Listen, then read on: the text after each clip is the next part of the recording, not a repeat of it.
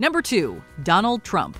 In Saturday Night Live's defense, it is pretty easy to upset this guy. Few public figures were worse sports about their SNL portrayal than Donald Trump. I mean, who is excited for my inauguration day?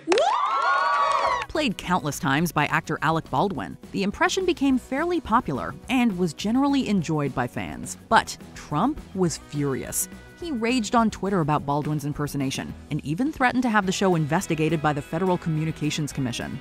Because of his hatred for the impression, Trump declared the show to be, quote, unwatchable. Come on, doll, I'm learning.